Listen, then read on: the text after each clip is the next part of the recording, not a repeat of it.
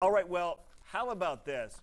No washing dishes if you go out to eat, or perhaps you want to take this recipe and try it at home. Our Andy Wynn on the search for some of the greatest recipes and bites in Dallas. Take a look at this one, lamb tartar. Good morning. Hi, I'm Brian Zinner. Welcome to AT&T Discovery District, Ounce by Brian Zinner. We're on the second floor at the Exchange, and we're going to make for you our lamb tartar with green olive harissa today.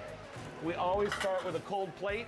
That way our lamb tartar is nice and cold. We'll be using Niman Ranch lamb, about 3 ounces.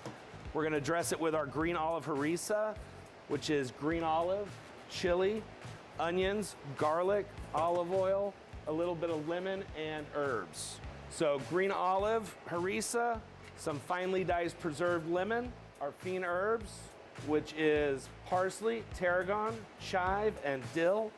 And we're gonna add a little olive oil, a little bit of sea salt, and then we're just gonna toss all that. So the green olive harissa, salty, definitely garlic and onion, and a little heat from the chilies. We use Serrano chilies.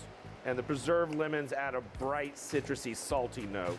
Also that accompanies it is our salted cucumber, which are cucumbers that have been peeled, seeded, and then we slightly salt overnight. And then we'll also add the same thing to the onion.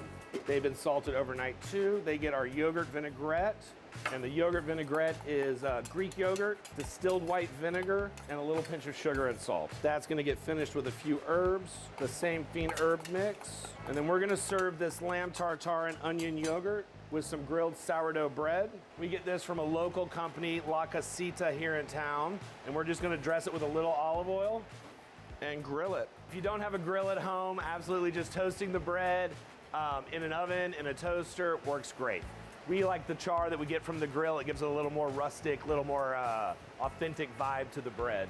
Now that the bread's toasted, we're just gonna go ahead and plate it. So we like it a very rustic look here, nothing too fancy. We top that with a little olive oil. Crushed Marcona almonds, which are a Spanish almond. You could use any almond. We cut the bread in little triangles, but obviously any piece would work, any shape. Lamb tartar at Ounce. Yes.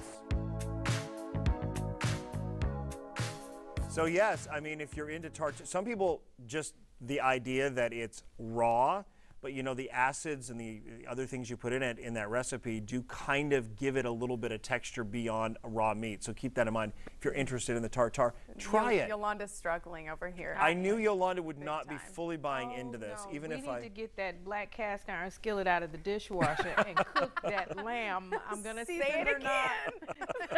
Oh no. with your brittle old wooden spoon you put in there too. Nah, I pass. That was me. Sorry. It's a bit of an acquired taste, I will say.